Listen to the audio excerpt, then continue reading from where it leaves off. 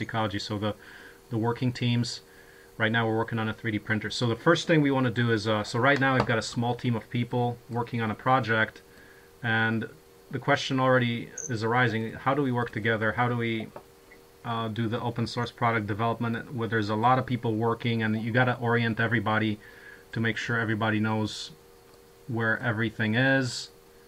I'm trying to record this here. Okay, here we go, better. I can show you guys there. Okay. Big question is, how do we, so in this project, we've got the working teams, the OSE developers as a core part of the development team, shifting over from the more ad hoc development we've done all the time to get a really focused, nice focused effort. So that starts with meetings. You know, we got our Monday meeting. We have the working team that does the product. We got Richard here. He's our HR generalist in training. So we're going to start interviewing people this week. Emmanuel is working already on the 3D printer since a couple of weeks. We've got another guy, and Jonathan should be joining us. But once the assets, like, okay, the goal is to recruit 1 or 2 new people per week, and it's happening right now. By the end of the year, we want to have 12 teams of 12 pairs. So that's either 144 or 288 people. But imagine that, it's like our private club or open private club, but our clan or our tribe of people that are really going forward on the open source product development. So once we get more and more people going, the question is, how do you find everything, right? So I'm going to go through that real quick. So first of all, there's, in order to find out, I'm going to share my screen. Okay. To find out everything that's going on in the project, you need to know 2 things. One, so we've got the wiki, that's where we operate, opensourceecology.org/wiki. Everything is on the wiki. So the 2 things you really need to know is the page called Development Template, and on it we have 2 main, why is this not going forward? No, let me back that up. Okay, development template shown graphically here, which shows all the things that we develop on, starting from things like background reading, background research, how it works, requirements, 3D CAD, like 3D CAD is core, bills of materials, fabrication drawings, language agnostic instructionals, to name a few of the assets that we develop. Okay, so you got to know this, that there's a name for everything that we develop. So for example, it would be the 3D printer BOM, or tractor BOM, or, you know, functional diagram, 3D printer functional diagram, or tractor functional diagram. So if you type those words in the wiki upstairs, you should be able to find it. So for example, start with, okay, so that's the nomenclature. You have a defined taxonomy for what everything is called. Like people invented language like, what, 10,000 years ago? That's a good invention. Now we have wikis and an immediate ability to communicate everything worldwide, and that means we can have unprecedented ability to collaborate if we know the language, so to say, right? Let's carry on the tradition from 10,000 years ago. Now, okay, so the first page of that is we develop on the technology level, but the second main point is we develop on the enterprise level. That means we develop all the different assets that help somebody set up an enterprise building something, or something related, whether it's like building 3D printers, where it's a 3D printer parts printing business, or a tractor production business, or an agricultural, turnkey agricultural greenhouse, or whatever that is.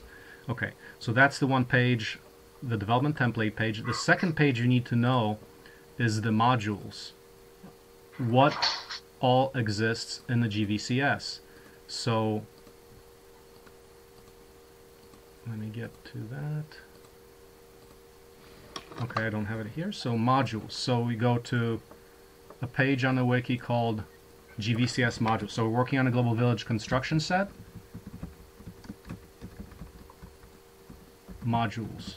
So the GVCS has 50 machines, and they're each further broken down into modules, about 10 modules or so each. Every single one of them is listed on this GVCS modules page. So if you go to GVC modules, you can see tractor, blah, blah, blah, power cube, bulldozer. Somewhere down the road is going to be a 3D printer. Somewhere down, I'll scroll down to the 3D printer. and then you have the names of the modules that make up that specific item. So 3D printer, for example, okay, number 46 in the list. Well, we should probably move it up because it's the thing we're working on right now. But 3D printer, so it's got things like the frame, universal axis, extruder, heated bed, controller, so forth. So the point is that if you go to 3D printer, so this is a list of all the modules, and each of them should have a wiki page. So for example, if you go to a page called, if I type in 3D printer, what do we find there? Well, the 3D printer, right? Great. So then we go to, like, once we find that, we can also go to, oh, it's, okay, I gotta scroll the way back down there again. I mean, oh, it's kind of pain in the ass here. I'm scrolling all the way back down to the 3D printer, but then you want to see a sub-module of the 3D printer, like, because we break everything down into modules so it's easier to work on. So we go to 3D printer and frame, or extruder, let's say extruder. There should be a page on the wiki called 3D printer extruder, but because the 3D printer has different versions, like we already did some work on the 3D printer a few years ago in like 2014, 2013, last year. So what we want to do is understand that there's different versions of the 3D printer. It has a genealogy, right? So when we go to the 3D printer page, we first have to go which version we're working on, because as we're going to see, like if we go through rapid prototyping, we're going to get to new versions on a rapid basis, you know, every 3 months, let's say. And then how do people know which is the current one? So you have to orient people first, because we're working in time, we're working in modules, we're working over 50 machines, and there are many modules. So it gets complicated. And we've had this collapse a number of times in history. Your audio's breaking up. My audio's breaking up? How badly? Yeah, just a little bit. It's very bad, Marcin. I cannot hear you. Really? Well, okay, so if you lost a lot of this, then the good thing is I'm actually recording this, so you can view the video tonight, just review it. But we got to be all on the same page as far as how to navigate. So any of the items we're working on, like first of all, 500 modules over many versions, over it's basically 500 modules over many versions, right? So that's 50 machines, 10 modules, that gets you to 500. Many versions, like at least 3, like on a CEB press, we're like on version 8, but say 3 nominally, so that's 1,500 items. Okay, but then you've got the development template, which is every single development point of an item, where you've got another 100 or so things. So you're talking about 150,000. That's 150,000 items that you need to be able to track over you know, if you want to know what's, like, if you want to be the heavyweight product manager, right? Like I am that right now. I know where I can find every single asset on the project that's developed. But the theory is simple. You look at the development template, you understand the name of the machine through the modules list. Where did that modules list go? I'm going to put that right here. So you understand the development template, you understand the module spreadsheet, and then you can type into the wiki the name of that thing, like for example 3D printer frame or extruder. Here I know that for the 3D printer, if I go to 3D printer, I go to look for the genealogy as the first thing, because that shows you what versions have already happened. So here in the genealogy on the 3D printer page, 3D printer is the general name of this, right? Machine, right? But right now we're working on what's known as D3D, which we're calling that, which is the Distributed Enterprise 3D Printer. That's what we're calling it. And it's like version 3. But since it has a specific name, it's easy to start using that by looking at the genealogy. So we go to D3D, and that's okay. That's our D3D development. We've got a critical path, all the different, the meeting log, and so forth. But let me go back to, like, okay, say you want to. We know we've been working on an extruder, you know, last week, actually. Or actually 2 weeks ago. We started an extruder, we worked on that for a week, and then we want to find where that is. So how do you find the extruder on the wiki? It's going to be under D3D extruder. Yeah, it is. So without, you know, like if you know the, once again, if you know the module breakdown, and if you know the template, then you can find the extruder on the wiki. Okay? What happened here? So I was on the, right. So I was on the modules page. So you can think about that for every single thing in a set, like 3D, like for example, the tractor frame. You'll type in tractor, first of all, to look at the genealogy, you know, type in tractor. You'll see that it gets you to the tractor page, life track, so forth. And then you can go like tractor, for example, frame. Now I don't think it's set up right now, is it? Actually, there is some information on the frame, so that's what came up. But basically, any single asset should be able to findable like that. But here I violated what I just told you. I just said tractor frame. Well, we should be talking about particular tractor version frame. So for example, if it's life track 6, we would say life track 6 frame, etc. But you get the general notion. Know the language and know the modules, and that's it. Then you can find just about anything. Okay, so now let's talk about a couple more details of how we collaborate. So say you can find any single aspect, right? Well, there's more in terms of the communication channels of how we collaborate. So first is people have work logs. So you can find anybody's work by going to the logs page, for example. You can see project logs, like for example D3D log, which is what we're currently working on. And then there's like work logs like Palamides log. That's actually Emmanuel's log right there. But everyone keeps logs, so if you know who's working on a team, then you can find their log and you can know what's going on. So that's the work log. Today, for example, we are going to go to the D3D log, and that's used to allocate tasks to different people. I click on D3D, and we have the meeting from Monday, February 6. So we would edit that, and we say Monday, February 20. And we would actually list, so Monday, Feb 20, 2017, and we can edit this all together. One person can, for example, edit, you know, say we're developing the plan for the week, because that's the Monday meeting.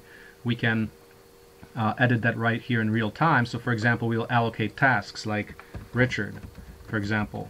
We're going to interview 2 people this week, at least. And then some other tasks, etc. You write down specifically what your tasks are. So Emmanuel.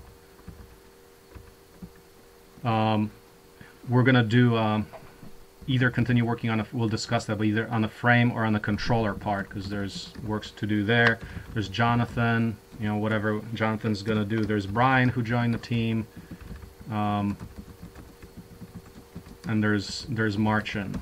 So basically, you are the chosen crew here so far, in the sense that you all have passed or are in training, but have passed the FreeCAD exam. That's what's required to come on a team, because the FreeCAD work is really crucial to a lot of the work that we do here. Okay, so that's the meeting log for the Monday meeting. We've got our work log. So for example, on the meeting log, what we should also have up there is a way to list all the players on the team currently. So we can say Marcin log, comma Jonathan log,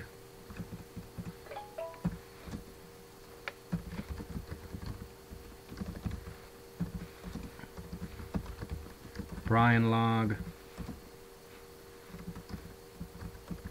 I'll say Emmanuel, no, il log, stuff like that. So you can find what all the work is that's existing on a project. Like for example, you look at manual log and you see what he's doing. He's uploading all his FreeCAD files and so forth, the 3D print files that we've been working on, etc. So that's the logs page. D3D, so D3D log, that's where we keep track of all that's going on. Okay, next item.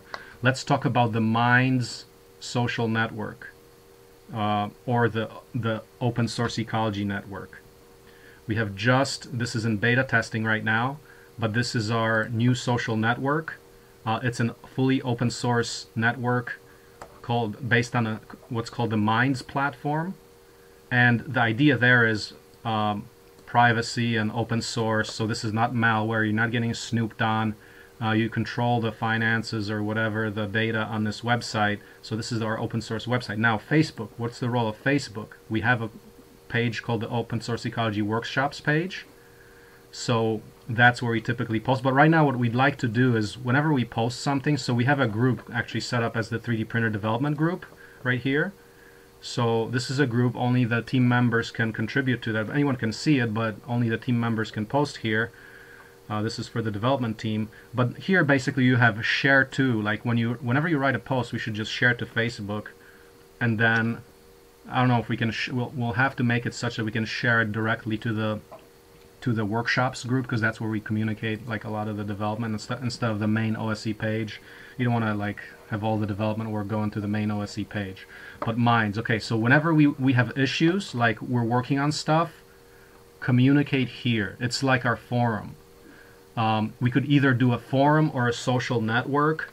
Forum is cool, anybody can collaborate and so forth, but forum takes management. We might end up working with a forum sometime in the future, but right now, I mean, we've had a forum, it's kind of died off in a sense that it needs management to be meaningful, otherwise it's kind of all over the place.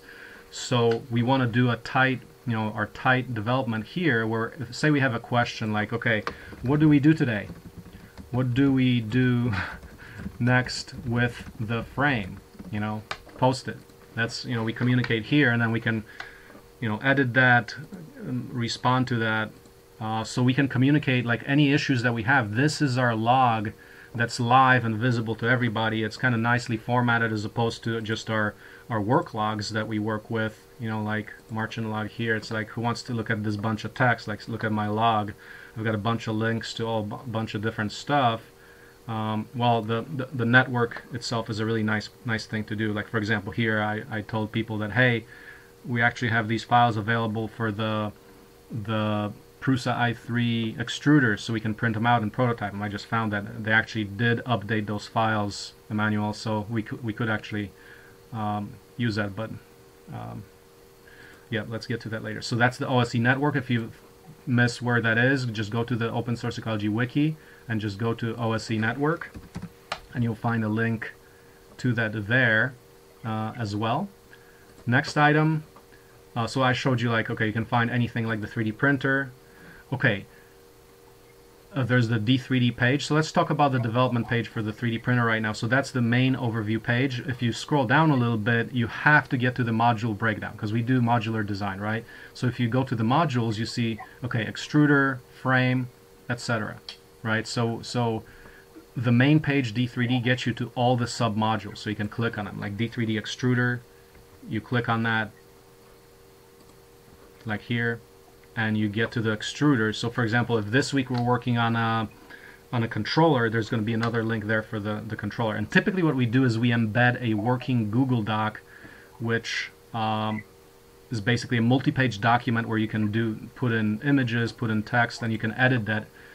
Everyone on a team has access to editing this. Like the sharing on this is an open document. You don't have to log in or anything to be able to edit this. So anyone on a team can edit this. So think about down the road, we've got hundreds of people collaborating. Just to add people to a document would take a bunch of overhead. So just open it up. Well, here actually we have it can find and view. So actually I'll change that in the settings to say anyone can find and edit. So you save that, and then this is open to the world for editing, and typically that's fine, because nobody messes with these documents. Sometimes I back them up, but we've never had any problems with people trashing our documents because they're open, so it works really well. So I mentioned the meeting log. Let's talk about the roadmaps and critical paths, just like a more general thing. Like the overall roadmap is on a roadmap page. You can see the overall milestones for all kinds of projects for OSE. There's there's a critical path. So from a roadmap, you get into a critical path. Like, what exactly are we actually doing right now? You find that on the critical path page on a wiki. And here, basically, you can see that, what's going on. Like, right now, we're preparing for the 3D printer workshop. We're going to get to the CNC torch table in June, heavy-duty CNC machining in July, and then in August, we're going to spawn a bunch of heavy construction machines. And then, towards the end of the year, if I could move this, towards the end of the year, there's there's a lot of critical paths here, but towards the end of the year, so that's our building a bunch of machines. September, October, we're gonna do a small workshop on a mini house build. That's what we're looking at, and then Seed Eco Home 2 build towards the end of October. And actually, later in December, we're looking at a big 3D printer workshop where we get 100 3D printers built in a single day. So we're getting ready for that. So that's why we're developing the 3D printer, and it's good so far. So that's the critical path. What are our priorities? How do you find the priorities of OSE? Well, clearly on the OSE priorities wiki page. So if I go to development priorities, what are the development priorities? If I could spell it. So here's an overview of the development priorities. So between the development priorities, OSE roadmap, and critical path, you can see what's going on in the project at any time. So for example, if someone's interested in collaborating, well, we see if it's fitting with our priorities. Because we only have so many people, we only have so much effort.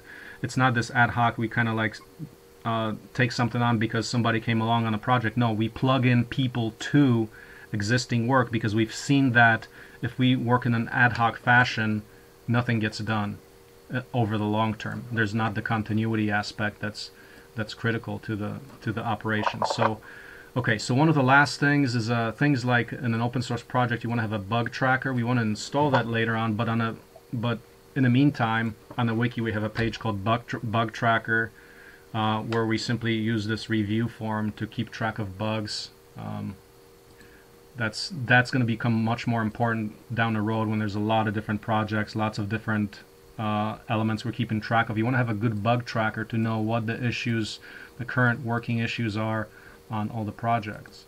So, and then the last thing is the OSE developers page, human resources. We're inviting OSE developers, so whoever's watching this, sign up to be an OSE developer, fill out the application, and join the teams, and you'll be invited to these Monday working meetings where the main requirement is passing the OSE FreeCAD test where you demonstrate that you have basic proficiency in FreeCAD and video editing, so you can communicate your work effectively through CAD and through videos and through logging. So that's basically it on the development path. Maybe any questions from you guys, like how this works? Like basically the deal is we're supposed to be able to find anything that we're working on and kind of orient ourselves on the whole project if we understand the structure of the project. So that's kind of like the main idea here.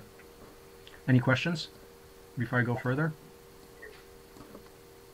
No, I'm good. Marcin, can you try to reduce the bandwidth usage? Yeah, I mean, we get yeah, to do that, I'll stop the screen share, and I'll cut out my it's the top button next to the settings. Top button next to the settings. Oh wow. You see the... Right, so go limit bandwidth. Low, very low. Audio only. Okay, how about this? Would this work? Is this any better now? It works so far. We will see. Okay. Yeah, it doesn't... I think both of us lost you for a while. Okay. Well, it's recorded on this, so if you wouldn't mind looking at this again, just to kind of get the whole overview of how the development process works, because think about this, like once we get so many people on a project, I mean, it's going to explode. You know, it's like people will be doing everything all over the place and you can't find anything, and you spend a lot of time to the point where the project actually cannot take any more projects and projects don't get finished. simply because you can't organize it. And the idea is that even if you had like unlimited overhead resources, it would be just impossible to keep track of 150,000 items, stuff like that. So the idea is try to get a taxonomy in place, understand the development spreadsheet and the module breakdown, and then you can find just about anything. But we have to spend that little bit of time, like what I talked to you about in the last 30 minutes. Everyone pretty much has to master that in order for the project to scale. So what I'll do probably is do like a much more tight video explaining all this. Right now I explain it all to you, how it works, and that's where we are in the current state of the project as far as how to make tons of people work together at the same time. As I said, like in the beginning of the project, we set up all the different machines on a wiki. There were 50 of them, and we all felt great. And then the first time that you start going to new versions, or more people come on, it starts to explode and implode basically, because okay, someone now just started a new version of a project, so it's like we lost it there. It's like, because you really have to, like, every time you do a new version, you really have to fork the project, meaning you have to copy, like start again from where you were before and bring old material into it, but then start a new clear page, because otherwise you'd be confusing which belongs to which version. So that's why that's why what I told you works well with that. You say, okay, we've got, first it's the machine, you go to the genealogy for that machine, and then you click on the right version, and then for that version the whole development process is repeated, because every time you do it, it's like new things happen. So you have to track all the stuff that was done before. You can simply link to former work, but when you're starting a new project, you have to set up the full infrastructure, documentation infrastructure for the new project to have placeholders for all the development items. So I mean, that's kind of the big overview, and I'll keep teaching about this and talking about this, because it, as we get new people, we have to teach them again and so forth. But if you guys get that, all of us can start teaching new people, so that it's like, okay, we've got a project, we've got the module, here's where you find it, here's your logs, here's the critical path and timelines and so forth. So it becomes manageable. It's kind of like hard to get up front, but it's just, we got to get that organizational framework in our mind so that we can scale in a major way down the road. Jonathan, any comments to add to that? Anything? Because then we just want to get right back to the development on the 3D printer. No, I think that's, I know there's a lot of content, and definitely being able to review. I think the other aspect of that is being able to get everybody up to speed. I know for myself, I got to take the test and get that out of the way. Yeah. But I was going to also comment on Emmanuel, if there are any videos or tips that he could actually record in terms of the new stuff that he's learned on FreeCAD, that'd be pretty cool if he has time for that. But if not, that's understandable. Videos of what I'm doing on FreeCAD? Right. Marcin said that you've, I guess, has progressed fairly well, and if there are some tips and things that you can share, like 5-minute videos and things you learned about FreeCAD. Yeah. Yeah, you said you did a video or two, didn't you? It's on my YouTube channel. Okay. I didn't post it on the wiki yet. Okay. I don't know where to put the link. No, just put it in. So here's one example. Where do you put the link? Where do you put the link? No idea, because I don't know where I should put it. Well, that's my point. You got to know where to put it, and that's the answer is in your log. So that's part of the things. Whatever anybody does, put everything on your log. That's the bottom line. So if you don't know where to put it on your log, because that's a good place. We know that people keep logs, and if someone understands how the wiki is organized a little better than you do, then that person can organize that somewhere else. But the point is, first, dump all the content onto the wiki. Second, we can organize it. And the place to dump it all is simply your log. That's a good way to look at it, because that way we don't lose information. Because basically, I mean, the fact is, with reference to global collaboration, if it's not on the wiki, it doesn't exist. Because it's like, okay, if we have the wiki as our collaboration platform, You can't tell people, oh, go that here, there, and there, and there to find the stuff. That's too complicated. That's why we're saying, okay, the wiki, it's got all the stuff on it, and it can take you to many other places, but there's got to be one place where that can be done. And we already know that the largest open source project in the world uses MediaWiki. That's Wikipedia. I mean, that's a proven technology. It works. It's fully scalable to pretty much unlimited development. So just put it on your log, and then we can talk about organizing that further down the road. So that's that's one application of using the wiki and kind of skill set that we want to develop in everybody. Yep. Any other comments? Yeah, it was a pretty good overview, guy. Taking it in, but yeah, probably have to spend some time, maybe watch it again and kind of go through it, familiarize myself with all the modules and kind of how to navigate. But yeah, overall, it's, yeah, I was able to pick up a lot. Yeah, that's great. And I guess it turns out that I kind of, when I was presenting this, it took me like 30 minutes. Well, I think I could probably shrink it down to like 5 minutes or 10 minutes in a super tight video that doesn't miss any of the important points. So I'll end up doing that. That'll be a good task, because this is really, really critical. Just like I did the 5-minute video for FreeCAD, 2 of them, we need like this 5-minute, here's how you know everything about the project video, super tight, people can watch it. I think the short length, like just from my perspective, is important, because then you can go through it really quickly, and it should be an interactive video. We know how to do interactive videos with YouTube. You can put links on the video, and then you can put supporting, like, oh, okay, here's a link to the development template. You can have all those links right there, so it takes a little bit of time to make that little video, but it shouldn't be taken like a half an hour, which is what I did right now. My apologies.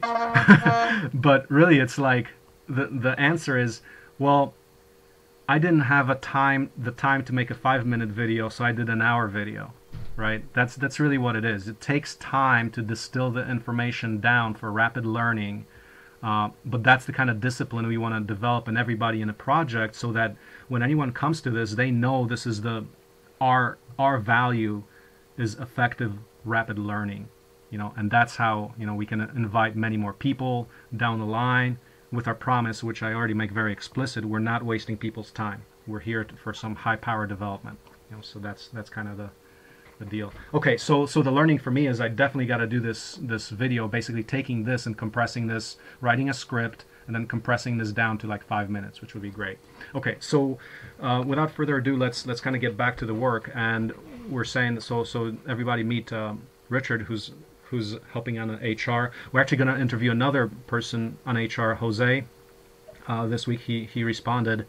We actually were supposed to get a meeting with him a long time ago, but we'll continue that. We'll continue building up the team. And Richard, this is useful for you just so you understand how this works. So when you are recruiting people, you have a good idea of what the deal is here with the project. So without further ado, right. So let's go back right to the 3D printer. On that development work, I mean, Richard, feel free to stay on, or if you got other things, you can go to other things as well.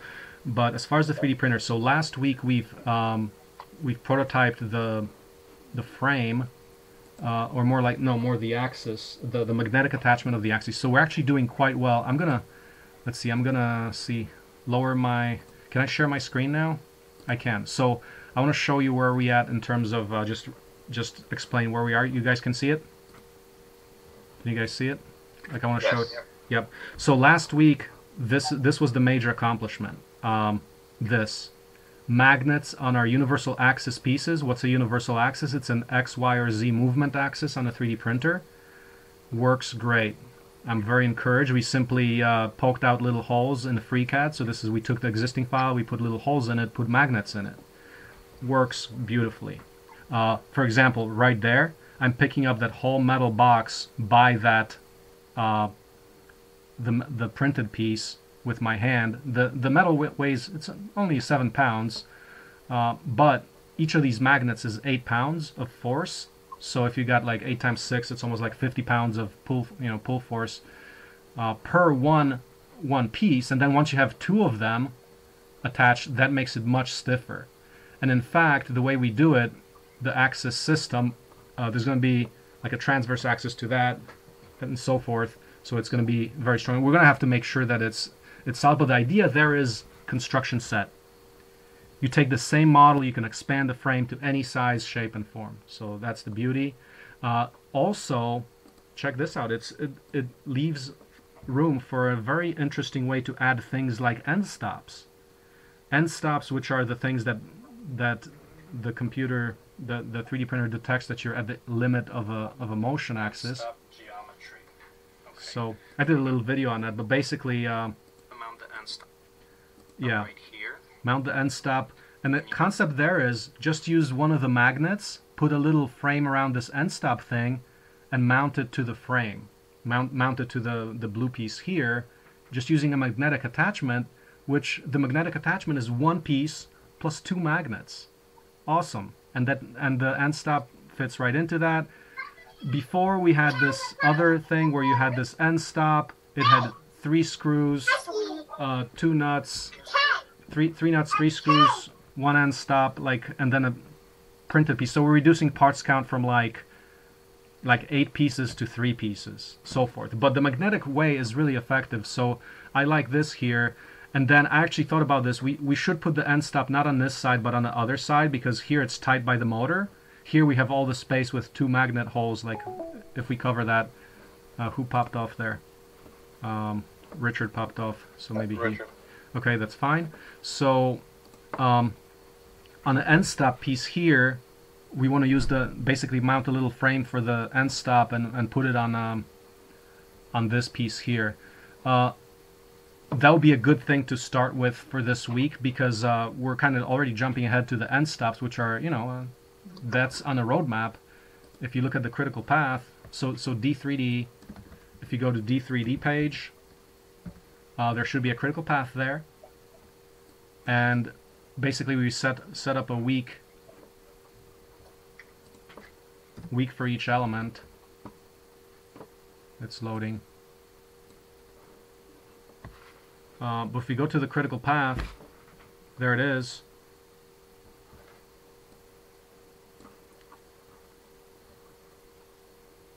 Okay, so like you see, I'm gonna go into edit mode here, but frame is like we have. Let's review that. Like we're at February 20, and the idea there was for February 20. Let me expand this a little bit here. For February 20, we're looking at the controller software. Yeah, that's a big deal, because and then heated bed end stops, that's like down the road, but we can actually put these end stops here. Let's make the end stops in controller happen this week.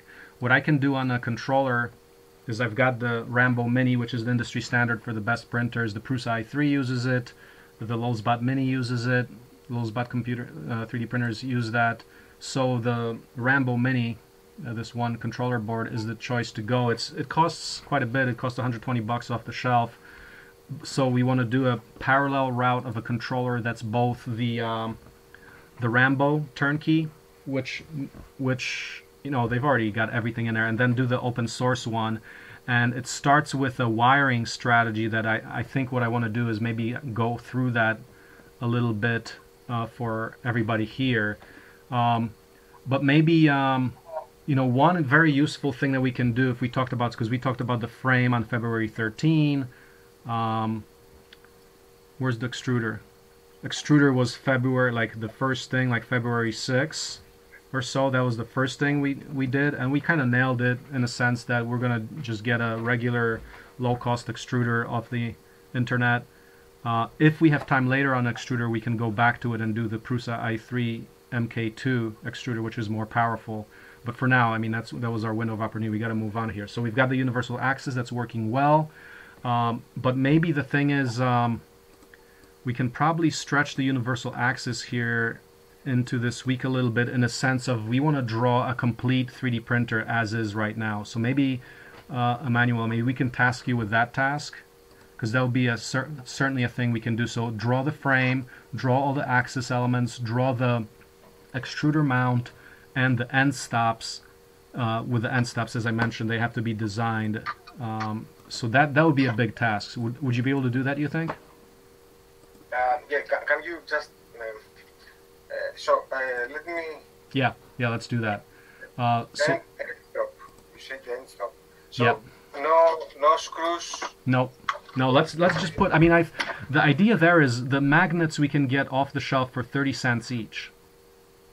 So if we use 2 magnets, well, actually, it would be 4 magnets because you need 2 magnets on a carriage and 2 magnets on the extruder mount. So it costs you $1.20 to mount an end stop. I think that's acceptable, and that's at just yeah. The end stop is on a board, right? How this Yeah. will mount on the Right. So here, if you look at this one right here, let's mount it. So if you look at, let's see, which is the piece. Let's go to our document.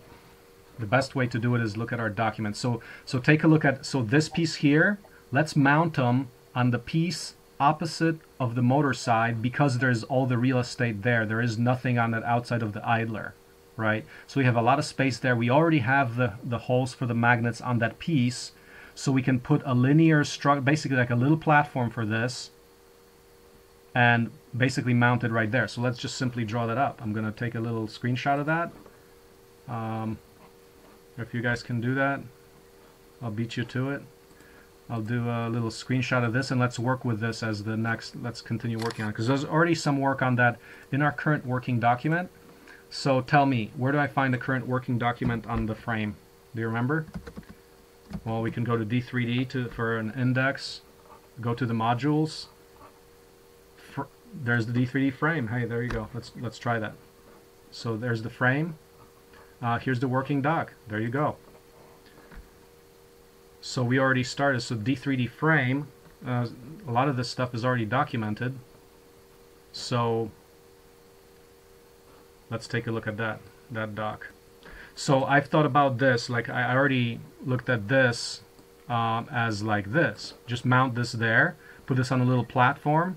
And then if you did it right there, I was thinking about the end stop on motor carriage, on motor side. But after I thought about it, the other side is empty, so I'm going to put a cross through that. on the idler side or Yeah, behind the motor side. No, let's go to the next one. Let's put it there. Let's put it on there.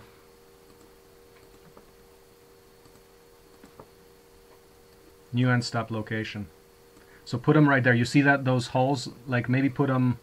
Okay, so you see that pattern? There's three bolts right there. You see that? Yeah. Well, we could use that one. So what we could do is do something like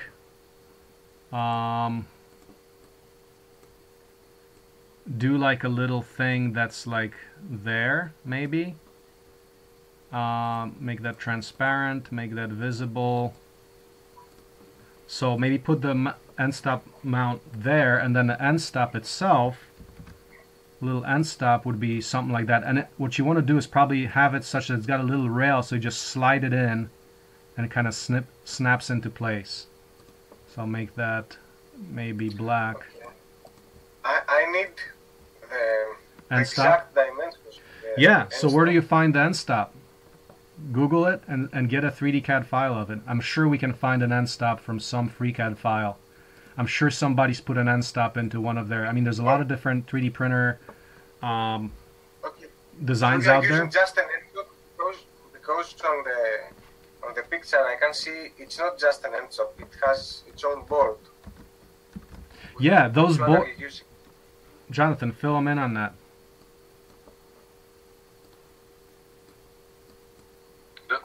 What's the question? He's asking about the end stop. Are Yeah. you using just the switch, the regular black switch, or Right. The deal is, you know? okay. Because those are already turnkey items that are found off the shelf, use this whole thing. You can get it on eBay.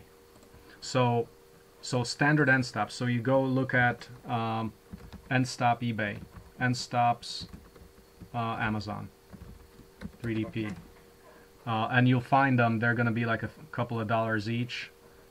I'm starting to use DuckDuckGo actually. It's pretty cool. You know DuckDuckGo? Like this, for example. Yes. Yes, indeed. Yeah. Emmanuel, you know DuckDuckGo? No. Type in DuckDuckGo into your browser and start using it. It's an open. It's a search engine that it doesn't track all your stuff. Is it an open source engine too, or is it closed source? I'm not sure if it's open source or not. I think it's just a matter of Privacy. Yeah, privacy. Yeah. So anyway, here's an end stop from Amazon, so I can put it into the working document right there. I'll put the link to it. So I put the link in there. That's this. Disappeared. Use that, the standard end stop, off the shelf. Those are very standard. Everyone has them, and everyone uses them. So let's not, invent anything there for now. And Okay. therefore, You have a... yep. Okay. So what I would suggest is that we use these two holes here. So you got those little magnet holes that are here. That let me fill that with blue. So maybe use that hole right there, and use that little hole right there, and mount that little plastic piece on it with magnets. So basically, the bottom of the plastic piece has magnet holes, and there's already the magnet holes on the end piece. Does that make sense? Yeah. Just if you have that item with you, just give me the dimensions, because I don't know if I will be able to find them online. The what? The end stop? Yes. So Yeah. I can make a box, the red box you have, so it Yeah. will just pop in. Yeah, I don't have a diagram of it because I can measure it, but okay, no, let's Google that. Like, no, you can find it. You can find it. So end stops, diagrams, 3DP. There's gonna be dimensions on there. Images. What's useful is you just click on images, and then you probably find a diagram somewhere. I will do my research again. Yeah, 3DP end stops, diagrams.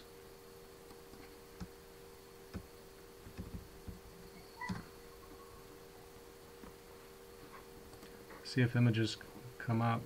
Yeah, yeah, I'm not finding any, but do that research. I bet you there's different end stop holders, and probably no, you just gotta find the dimensions. Because I can measure the dimensions for you, but like right there maybe.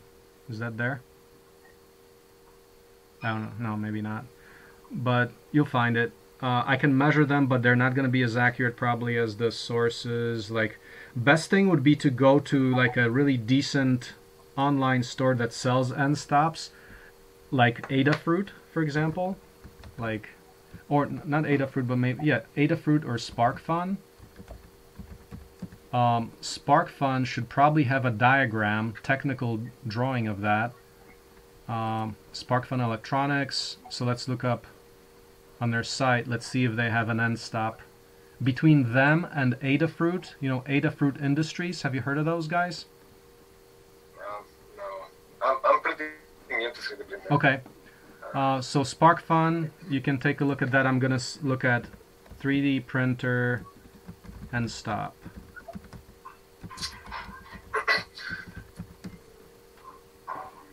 And we can find it somewhere. My question is, where are we going to actually source this item? Because from each manufacturer it can be different dimensions. Yeah. I already linked it to that document there, right here in this document. Standard end stop. Click on that. Amazon. Those are standard dimensions. So just use that. Yeah, but just find somewhere where it has that. Between RepRap. So Adafruit is adafruit.com. I may end up buy this also. I will have a 3D printer here, my own. But, Look, you've got end stops on your own 3D printer. Just look at those. Those are probably going to be the same. I have the regular black switch for end stops. Oh, just It's it's not on the board? No, it's just regular. Okay. Just the black. So see that Adafruit there? Adafruit Industries. That's a good site. They're open source. Adafruit and SparkFun are the largest open source businesses in the world for hardware. Okay. They're the biggest ones.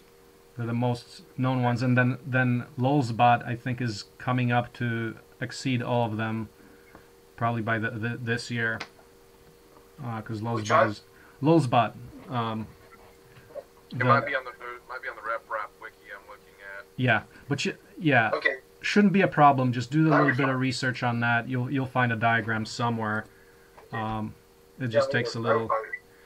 And then So do you like think- you see this here? Like do a little snap-in thing, or like you slide it in or snap it in. Probably like slide it in. You can probably, like, once you get a detailed image of that thing, just look at a detailed image. And I would really suggest FreeCAD. There's someone's gonna have that in their FreeCAD file of a Okay. 3D printer. Probably Lulzbot might have an image of that. Because, well, actually, no, Lulzbot uses their own custom ones, so no, they won't. So yeah, do that. So do that. Mount the end stop, and then build the frame. So the frame is going to be like this, 16 inches by 2 inches wide. It's like this in the next picture. So it's right here. That's what the frame is going to look like. Just start with a 16 inch by 16 inch, the green one here. Yeah. And draw that up. It's plain, simple, square stuff. Put it all together. Probably 5 sides. Maybe leave the top side open. Or maybe not. Maybe just close the top side too. Just close the top side as well. So use 6 pieces, make a frame. Put on all your axes with stepper motors. Put on the extruder and the end stops. And that could be our product for the week. That probably will take you 10 hours total to do. And you think you're finished with the... so you did well on the... your own... Let's see, look at... Manolis log. And see what you got. Because you already did the holder for the extruder. Because the extruder looks like this. Where's the extruder? This extruder here. It's a very simple extruder. You can get off the shelf anywhere. In fact, let me link to that for reference. 3D printer extruder.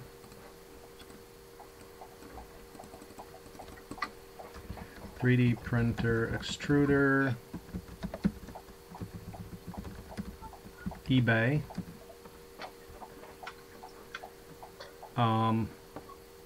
Okay, we're running out of time here. I'm actually gonna go, but you can look at the 3D printer extruder. Like, yeah, it's like one like this. There's many different ones that are available like this. So if you do like MK8 extruder kind of deal, you find a lot of these extruders online.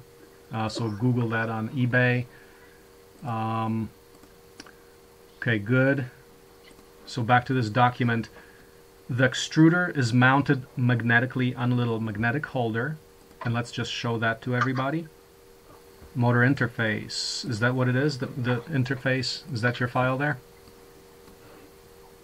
So we're going to save that as motor interface. Emmanuel, that's the file, right? I think so. Motor interface. Yeah. Yep, so you download that onto your desktop, and then you go to your magical open source FreeCAD software. So that got downloaded. I'm gonna open. Did you see that I changed it? Did you see the new thing? According to the wiki, there's only one version. Did you upload a new version of this file? So I'm opening up the motor interface thing right now, which is the thing that the extruder motor snaps into, and on its back it's got magnets, so it attaches to the carriage. So it's a magnetic mount. So you can do quick interchange between your extruder, maybe a little engraver or laser, or router. For a router, you would need more force to hold because the magnets, if you use a little router, the magnets may not be adequate for that. So we would have to probably revisit. Well, I mean, the simple answer is just using more magnets, because you can get some of these really, really strong. Like each one of them is like, they're literally dangerous if you get your hand stuck under a magnet when it's pinching to metal. I mean, you'll crush your finger. Okay, so this is the mount. So the back, very nice. I think that looks pretty nice. Oh wow, that looks professional, man. Look at this. So that's FreeCAD. So, that looks good to me. Yep. And then it's this. a lot less mass. So it should be And let's see, and it mounts like this way. So this is like. no, the Well, okay, so white stuff goes down. wide is down. It's White like this. part, right, goes down. Right Like side. this. So now it's upside down. Right, so it goes like this. Yep, which makes sense. It's holding that by gravity, and it's got pinching holes, Yeah. bolts there. So we basically So- clamp the motor in place. Right. So in order to not, okay, sorry. No, go ahead. In order not to introduce any more materials, Yep. I saw that you have on your bill of materials some Phillips screws, Yep. 20 mm, and I think they fit perfect there. So it's not the socket, the Allen key you said in the beginning. Uh-huh. Why not? Because we will need to add more items. Okay, okay. Different, Yeah. you know, Whichever different material. screw works there that we're using already, so we're not adding any additional parts count to the overall bill of materials, that would be good. Okay, excellent. So that looks like a good solution for the motor mount, the extruder mount. Excellent. And we can go on. So would you say you have everything you need to get going on a frame with extruder, with the full carriages and rods? I will start with the easy stuff, and Yep. if we have to solve the issue with Minds platform, and I will ask you there. Okay. Yeah. I'm aiming to solve that today. I called up Bill from Mines because we gotta get the approvals, basically new member Okay, so approvals. you need for this week make 3D CAD files for the frame. Yeah, correct? frame with the axes and everything, because that's what we're actually going to build. So we're pretty good on the 16-inch version that gets us at least an 8x8 working surface, so that's good. I'll get working on the controller part and fill you guys in on where I'm on that, but I came up with a very nice, okay, let me just summarize that in the next 2 minutes. As you can imagine, the wiring for a 3D printer is pretty messy. It's got about 50 or 60 individual wires if you count them up. So the strategy here is to make plug connectors that go through Cat5, because each Cat5 cable has 8 wires inside of it. So if the total number of wires is about 50 in the original way that the controllers are designed, by a strategy of using common grounds and routing everything through Cat5s, we can reduce 50 wires to as little as 3 8 conductor wires. And it's and I'm going to draw that out for you. It sounds magical. Yeah, it sounds good. But basically reduce the massive confusion on the controller by, you still have to make all those 50 connections on the controller, but once you make those little plugs, they all go into Cat5 wire, where it's simple, basically Cat5 jacks and Cat5 wires, which when you actually go, the way it works is, just if I can try to describe it, you're going, for example, with that one wire to one stepper motor. At the stepper motor, you do a doubler, which is a standard dollar part, an RJ45 jack that has one plug in and 2 coming out. and one wire goes to one extruder motor, and the next wire continues on to the next one. So you can have one Cat5 wire, for example, do 2 motors if they require 4 wires each, but it gets much better than that for the end stops.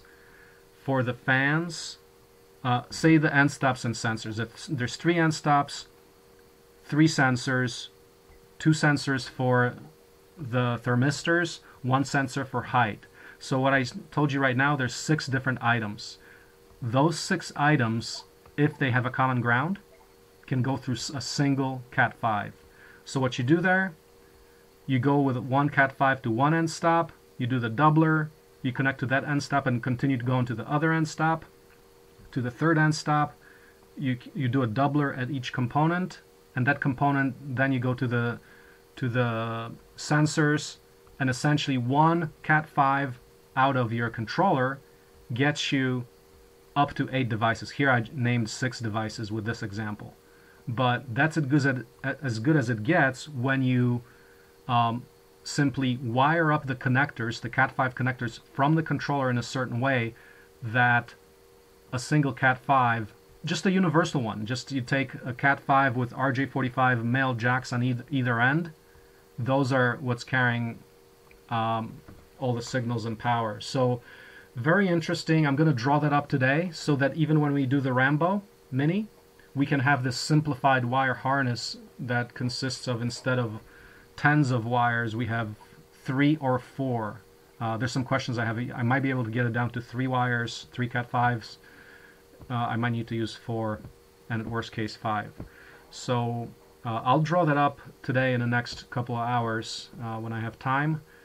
I'm going to work on that right now. Now, Jonathan, that leaves you completely unemployed on a project. What are your thoughts? Say that again? Jonathan, that leaves you completely unemployed as far as tasks that you can do. What do we have for you this week?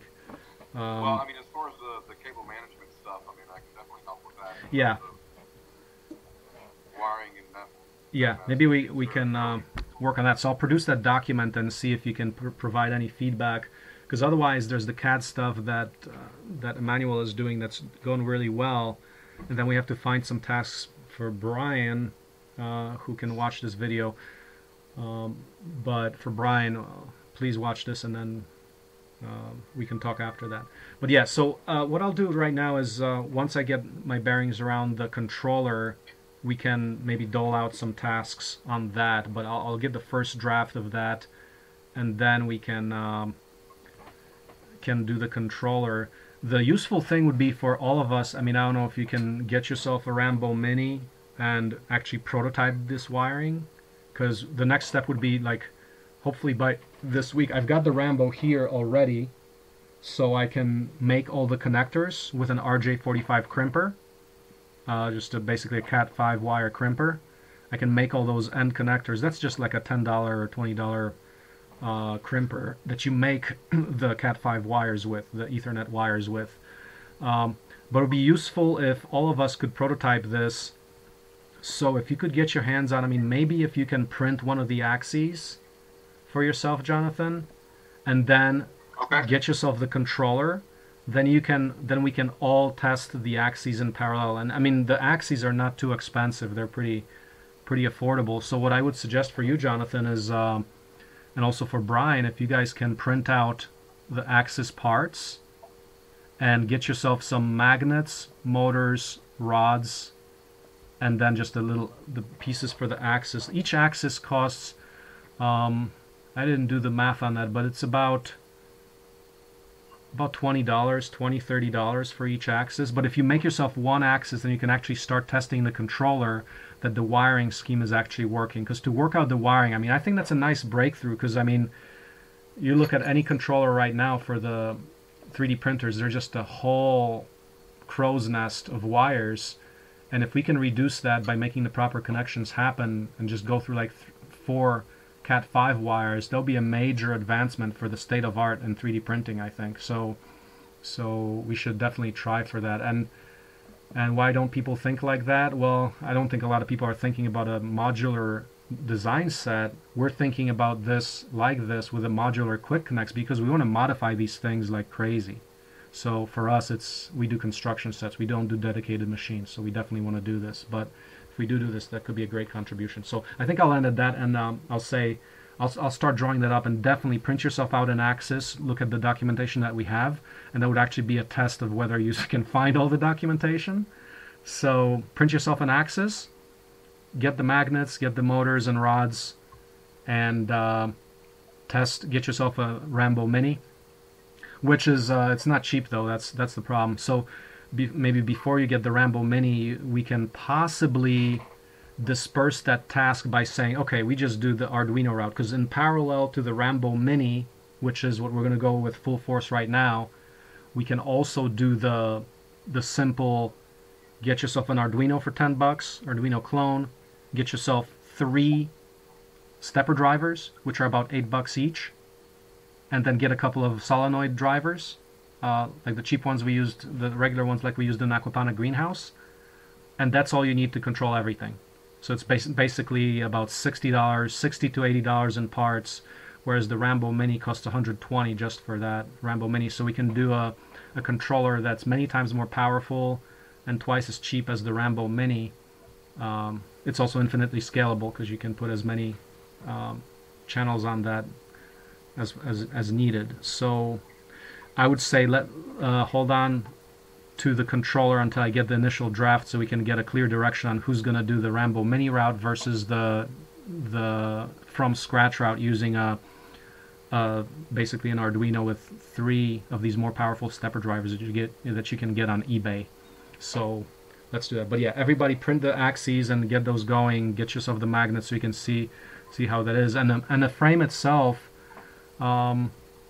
it's not too expensive if you can get it CNC cut. I'm actually going to get that quote out to some fab shops. But the material cost itself is $50 if you make a single frame. If you nest it to 3 frames, then that price goes down to $17 if you're cutting out 3 nested frames, as in a frame document. So you can make yourself, you can do that too. We encourage anybody to actually do that through a local CNC shop to cut out the frame, or you can just take flat steel and cut out by hand, but that's kind of messy. You want a nice clean cut. You can do it by hand if you want to prototype it and do it lowbrow, but for production we're going to definitely get it CNC cut. So I think that's about it for now. And so I think Emmanuel, I think we're pretty clear on the, now we want to document this. So D3D, so where do we put this, the tasks? Can someone answer? Yep, that's right. Where else but on a D3D log? So we go to the D3D log, and I'll just I'm not going to do it right now because I'm pretty, I will.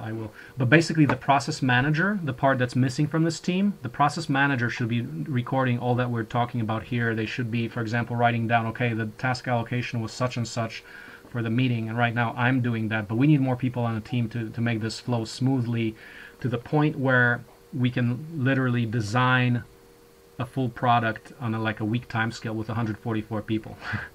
I mean, that'll be crazy. But that's the idea. So Richard, we got some interview frame. So entire frame for Emmanuel. Controller will hold on. Jonathan, print axis.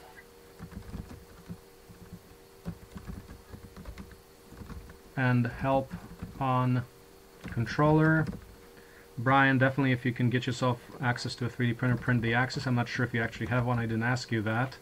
Print axis and start prototyping, so that what I'll do is the controller diagram, including the Arduino route. Controller diagram, Rambo Mini, including the Arduino route for a lower cost version. With Arduino we just have to work out a few more things, whereas the Rambo Mini, it's already all set for running things. So for lower cost, yeah, so that's a general task breakdown. We could of course written more details on that, but that's the general thing. So I think that's it. Anything else? Yeah, question. Yep. you said something that the nut catcher was, some of them were more wide, or Nut catchers. Well, I mean, a nut. Oh yeah, yeah, yeah. The idea there was, and I think where did I put that? I used back. Yeah, I put a note back on the OSE workshops page. I think, unless I put it here in the comments. I saw it somewhere. Yeah, it's in the comments. So let me open up these comments here.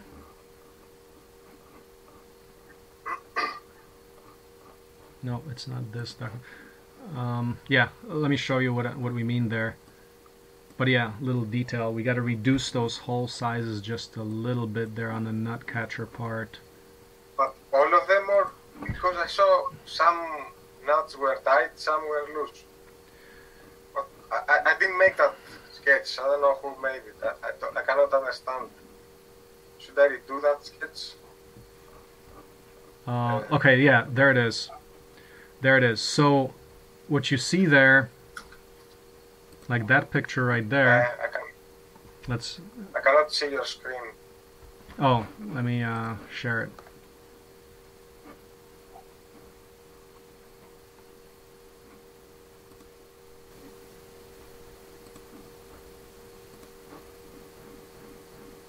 Let me share my screen there. So share screen. That should be right here. Okay. Bug report. So we're using this as our bug report on the OSE network. Yeah. So this is the page that I cannot see, right? Right. So here on the right-hand side, that's fine because those are round, right? But these ones, you know, like that one there, that seems to be fitting tight. But that one, you see it's loose, this is loose-ish. I mean, it's somewhat works, but it can let go. So reduce those, yeah, everyone, make every one of those the same size. From this picture, it actually appears that this one is smaller. That picture looks like that one is smaller. So yeah, it was not drawn that accurately in FreeCAD, and I think you got the basic constraints there in FreeCAD. You might want to catch yourself like a 5-minute video showing how you change that, because that's basically what we want to do for the design guide, is show people, okay, here are the files, here's how you manipulate them in FreeCAD, and that's a simple little 5-minute video. So do that. But change both sides while making sure that the head right there still can fit. And how do you know those what those bolts are? We know the exact specific. I will see what nuts. I don't remember what nut size there are, but okay. I will see the universal. Right. We have a BOM for the universal CNC axis, right? Look at this right here. So I will record how I will make the sketch. Right? Yes. So most likely I will make it from the beginning, because it has. I saw the sketch. It has about 120 constraints. That's crazy. It's okay. Yeah. Yeah, you know what time it is with your stuff. That's right. So here on the Universal CNC Axis page on the wiki, you can get the exact specs of those bolts, because the BOM for the Universal Axis, I'm on the Universal Axis page here, that's online there. So you can find the exact bolts that we're using, because they're from a McMaster car and they have the full CAD files, so you can know exactly what to make that hole size there. Okay, excellent. So with that said, I think that's about all, right? Anything else? That's it. Jonathan, anything else? You said hold up on the Rambo, right?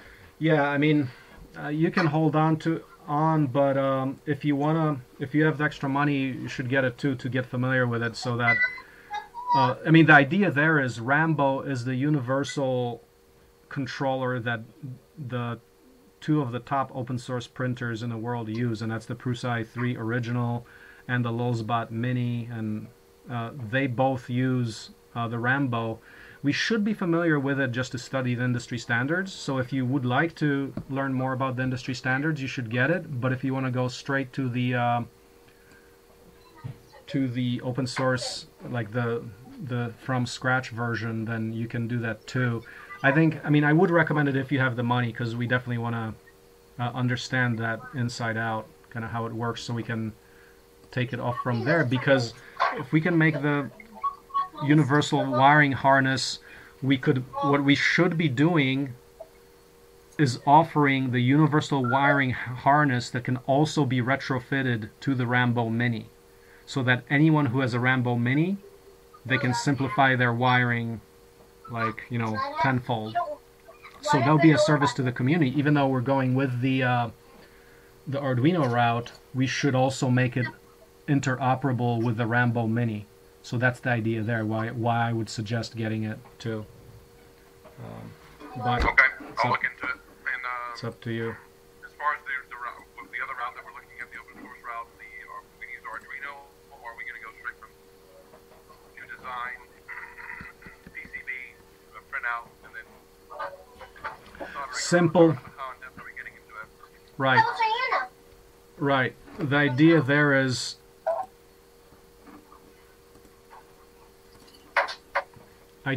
is to go from eBay, Amazon sourceable parts. So you got an Arduino, you got 3 of those stepper drivers, and you got 1 of those solenoid drivers like you saw for the aquaponic greenhouse. Those can be readily mounted on another board. What I'm thinking is that we can even put the magnetic mounts on that and just attach it to the metal frame, you know, so we have complete access for flexibility.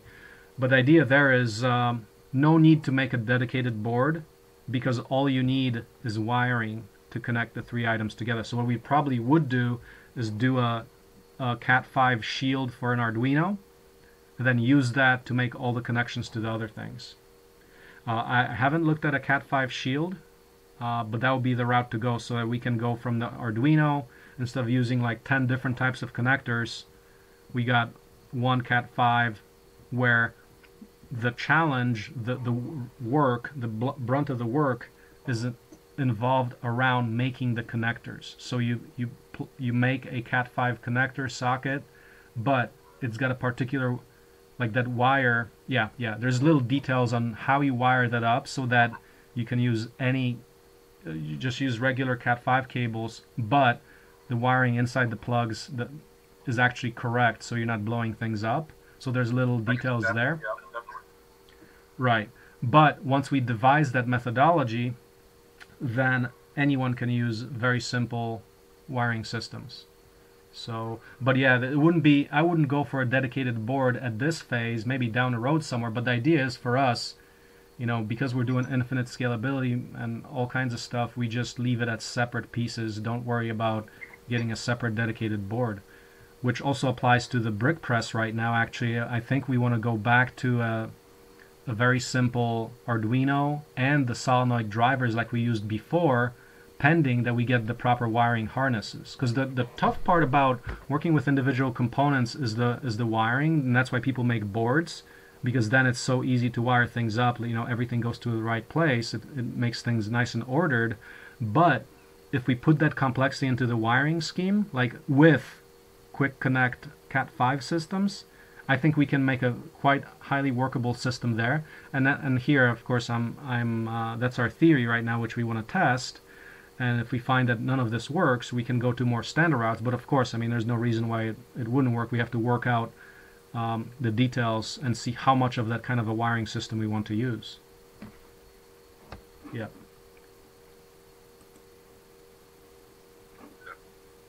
Yep. So that's it. Yep. Go modular as much as possible. So Manuel, I muted you there, but yeah, everything good? So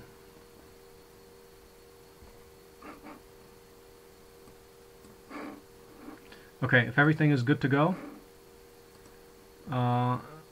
then we can continue, and we'll close it off right here. So I'm going to stop the recording. For anyone else who wants to get involved, please sign up as a OSE developer. That means we interview you and we become part of the team. Otherwise, you can view this video and see what we're doing. Thank you.